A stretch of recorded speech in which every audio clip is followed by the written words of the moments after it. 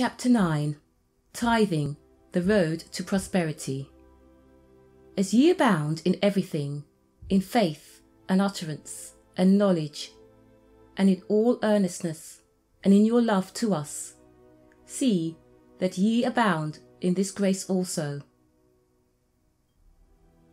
Honour Jehovah with thy substance, and with the first fruits of all thine increase. So shall thy barns be filled with plenty, and thy vats shall overflow with new wine. Under the Mosaic law, a tithe or tenth was required as the Lord's portion. Throughout the Old Testament, the tithe or tenth is mentioned as a reasonable and just return to the Lord by way of acknowledging him as a source of supply. After Jacob had seen the vision of the ladder with angels ascending and descending on it, he set up a pillar and made a vow to the Lord, saying, "Of all that thou shalt give me, I will surely give the tenth unto thee."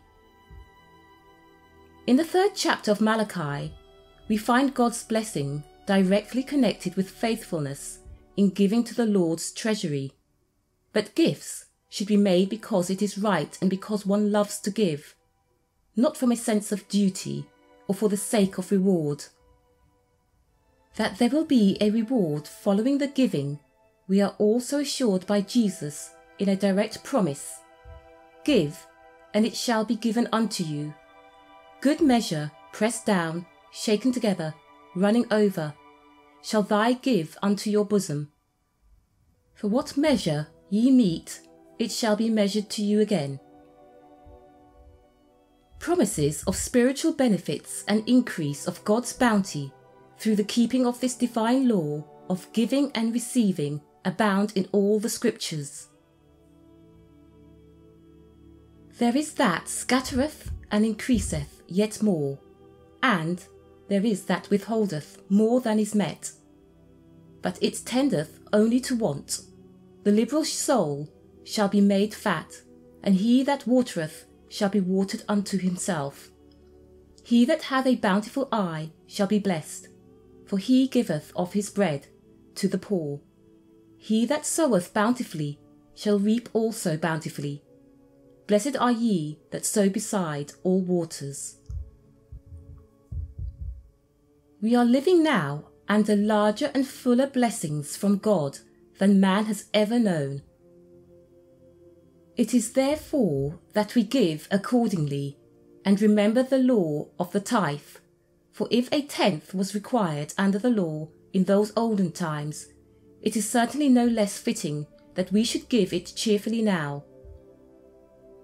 One of the greatest incentives to generous giving is a keen appreciation of the blessings secured to us through the redemption work of Jesus Christ. He that spared not his own Son, but delivered him up for us all, how shall he not also with him freely give us all things? Freely ye received, freely give. True giving is the love and generosity of the Spirit-quickened heart, responding to the love and generosity of the Father's heart. In his 2nd letter, Paul made a stirring appeal to the Corinthians for a generous gift to their poorer brethren in Jerusalem. He suggests some principles of giving that are always applicable, for giving is a grace that adds to the spiritual growth of all men in all times. Without giving, the soul shrivels, but when giving is practiced as a part of Christian living, the soul expands and becomes godlike in the grace of liberty and generosity. No restoration to the likeness of God can be complete unless mind, heart and soul are daily opening out into that large, free, bestowing spirit which so characterizes our God and Father. Therefore, it is not surprising that Paul classes the grace of giving with faith, knowledge and love. A very simple yet practical plan for exercising this grace of giving had been suggested by Paul in his first letter to the Corinthian church. "Upon the first day of the week," he said, "let each one of you lay by him in store, as he may prosper." That is, each member was asked to contribute to the establishing of a treasury. This was to be the Lord's storehouse, into which each one was to put his offerings regularly and in proportion to his means. In adopting this plan, the offerer became a steward of the Lord's goods and entered upon a course of training and discipline needed to make a good steward. For it takes wisdom to know how to rightly to dispense the bounty of God. Perhaps no simpler way to begin one's growth in the grace of giving can be suggested for our own day. Those who have followed this method have usually found that they had more money to give than they had thought possible. In order that the plan of giving may be successful, there are several things that must be observed. First, there must be a willing mind. If the readiness is there, it is acceptable and according as a man hath, not according as he hath not. God loveth a cheerful giver. Secondly, the giving must be done in faith, and there must be no withholding because the offering seems small. Many of the instances of giving that are recorded in the Bible as worthy of special mention, commendation and blessing are instances where the gift itself was small. The widow who fed Elijah in his time of famine gave him a cake made with her last handful of meal. For her faith and her generous spirit, she was rewarded with a plentiful daily supply of food for herself and her sons, as well as for Elijah. The jar of meal shall not waste, neither shall the cruse of oil fail. This same truth is set forth beautifully in the New Testament, where it is clearly shown that not the amount of the offering, but the spirit in which it is given, determines its value and power. And he, Jesus, sat down over against the treasury, and beheld how the multitude cast money into the treasury. And many that were rich cast in much. And there came a poor widow, and she cast in 2 mites, which make a farthing. And he called unto him his disciples, and said unto them, Verily I say unto you, this poor widow cast in more than all they that are casting into the treasury. For they all cast in their superfluity, but she of her want did cast in all that she had, even all her living. This poor widow exemplified what it is to give in faith. The results of giving in faith are just as sure in this age as in the time of Jesus, for the law is unfailing in all ages. A third requisite for keeping the law of giving and receiving is that the offering shall be a just and fair proportion of all that one receives. The amount was settled by Paul, and the measure he gave was, as he may prosper. There is a certain definiteness about this, and yet it admits of freedom for the giver to exercise his individual faith, judgment, and will. The question of wise distribution is closely related to the matter of filling God's treasury. To whom shall we give, and when, are questions quite important. There are several truths that may be considered in this connection, but then each individual finds it necessary to trust to the spirit of wisdom manifested in his own heart, since there are no rules or precedents that one can follow in detail. This is as it should be, for it keeps the individual judgment, faith, love, sympathy, and will alive and active. Yet a careful study of the underlying laws of spiritual giving will help one to exercise these divine faculties as they should be exercised. If we follow the spirit of wisdom, we shall not give to anything that is contrary to the teachings of Jesus.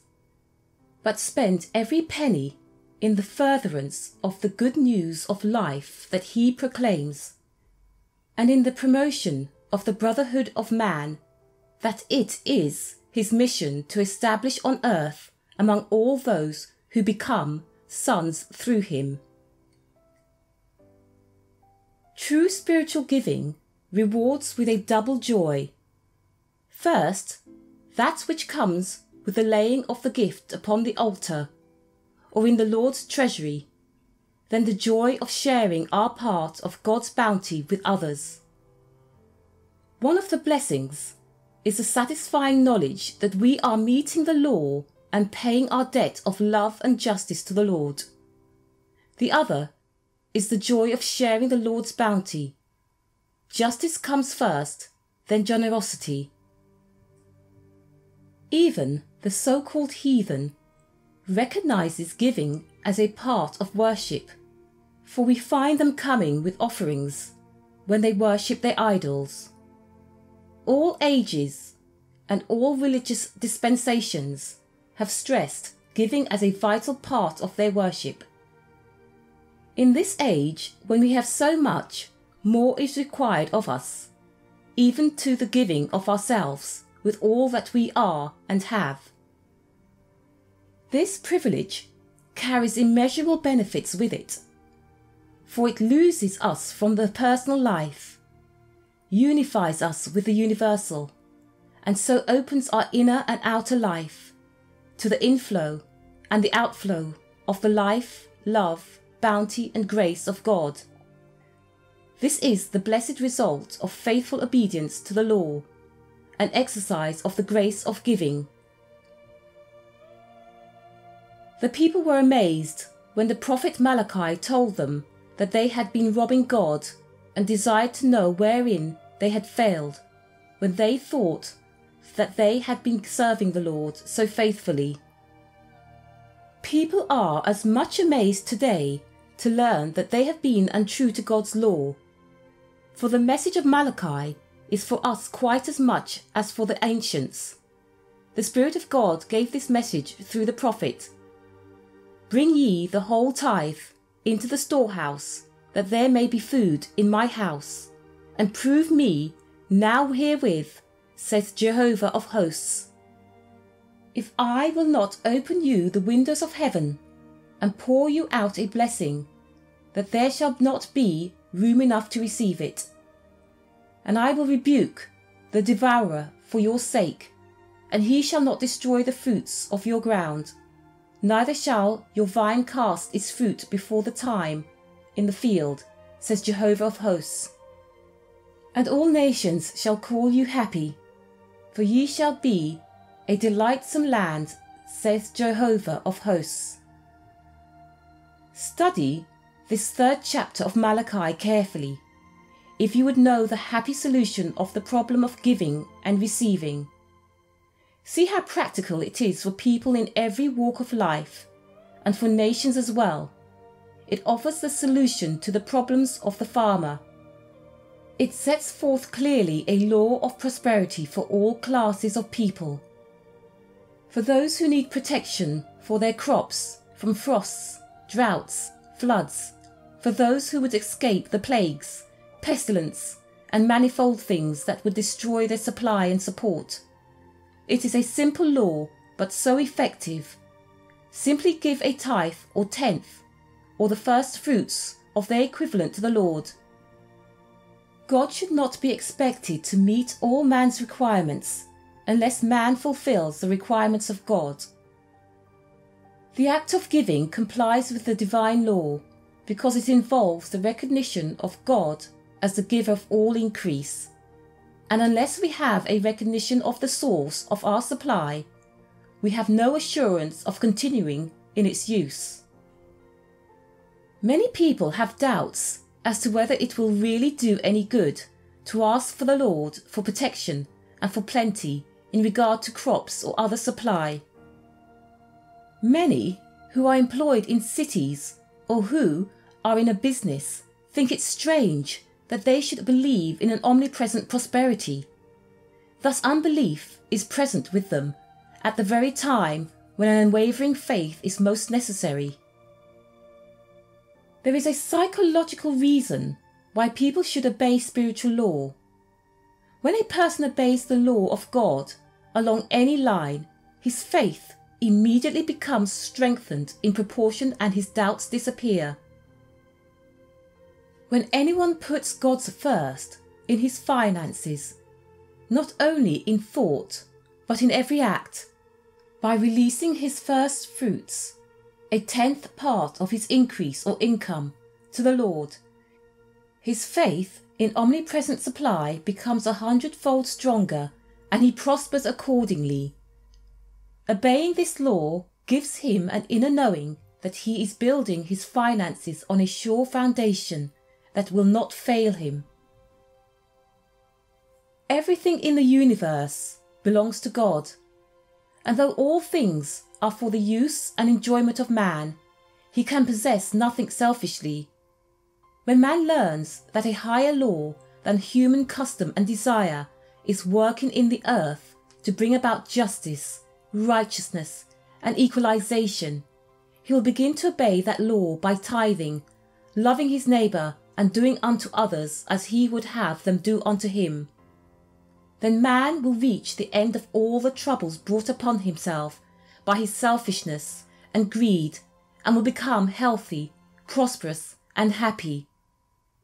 Many experiences are awakening men to respect our relation to the infinite principle of life, everywhere present, that we may know as God. This divine element of life that manifests itself as growth and substance resides within the factors that combine to produce cotton, wheat, and all other forms of vegetation. Then certainly, if a farmer works in acknowledged sympathy with this life principle, it will work in sympathy with him and for his good, each contributing in love and understanding to the other. A larger crop will be the result, and a larger measure of prosperity for the farmer.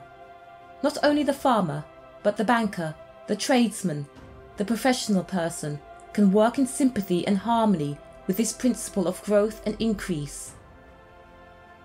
The infinite life's principle is as responsive in one field as another, and it is everywhere present. Even so-called inanimate objects are filled to the full with this infinite life, and even coined gold is tense with the desire to expand and to grow. The materials handled by the tradesman are made of the same substance that makes the universe and contains within themselves the germ of growth and increase. The tithe is the equivalent of the increased fertility of the land. If by acknowledging God as the giver of all life, the farmer raises 2 or 6 or 20 bushels more on his field, that extra proportion, which he would not have, is the Lord's portion. In trade, the tithe is the equivalent of the increased quality of goods. In professional life, the tithe is the increased ability or the increased appreciation. The tithing principle can be applied in all of our industrial and social relationships. In every case where it has been applied and followed for a time, the tither has been remarkably blessed, quite as much so as in the case of the cotton farmers and their tithe acres. There are many people who wish to give, but seem at a loss as to how to go about it or where to begin. They do not know how much they should give, or when or how often to offer their gifts, and there are a host of related questions. To answer these questions, there must be found a definite basis for their giving, a rule to which they can conform. This is where the law of tithing fits beautifully, for it is the basis, and a sound one, tested and proved for thousands of years. The tithe may be a 10th part of one's salary, wage or allowance, of the net profits of business, or from money received from the sale of goods. It is based on every form of supply, no matter through what channel it may come, for there are many channels through which man is prospered.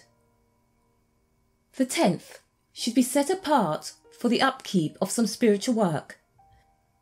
It should be set apart first, even before one's personal expenses are taken out. For in the right relation of things, God comes first always. Then everything else follows in divine order and falls into its proper place. The great promise of prosperity is that if men seek God and his righteousness first, then all shall be added unto them. One of the most practical and sensible ways of seeking God's kingdom first is to be a tither, to put God first in finances. It is the promise of God, the logical thing to do, and the experience of all who have tried it, that all things necessary to their comfort, welfare, and happiness have been added to them in an overflowing measure. Tithing establishes method in giving and brings into the consciousness a sense of order and fitness that will be manifested in one's outer life and affairs as increased efficiency and greater prosperity. Another blessing that follows the practice of tithing is the continual letting go of what one receives, which keeps one's mind open to the good and free from covetousness. Making an occasional large gift and then permitting a lapse of time before another is made will not give this lasting benefit, for one's mind channel may be in the meantime become clogged with material thoughts of lack, fear, or selfishness.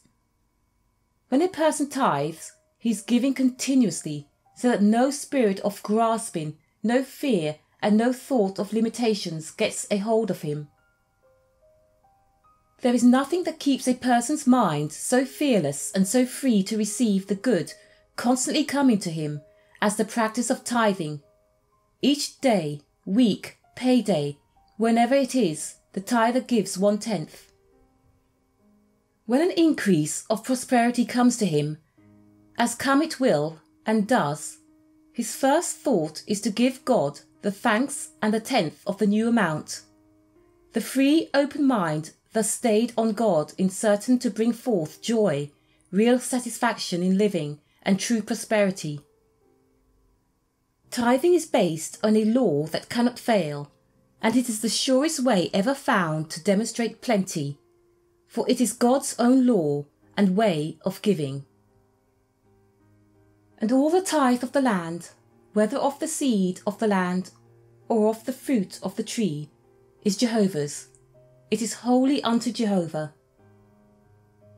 Let us give as God gives, unreservedly, and with no thought of return, making no mental demands for recompense on those who have received from us.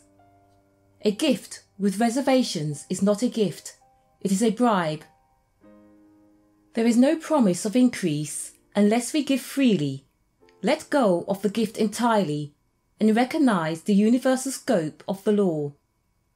Then the gift has a chance to go out and to come back multiplied.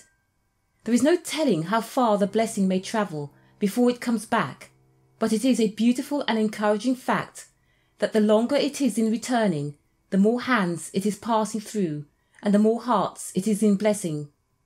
All these hands and hearts add something to it in substance, and it is increased all the more when it does return. We must not try to fix the avenues through which our good is to come. There is no reason for thinking that what you give will come back through the one to whom you gave it. All men are one in Christ and form a universal brotherhood. We must put away any personal claim such as, I gave to you, now you give to me, and supplant it with, insomuch as ye did it unto one of these my brethren, even these least, ye did it unto me. The law will bring each of us just what is his own, the reaping of the seeds he has sown. The return will come, for it cannot escape the law, though it may quite possibly come through a very different channel from what we expect. Trying to fix the channel through which his good must come to him is one of the ways in which the personal man shuts off his own supply.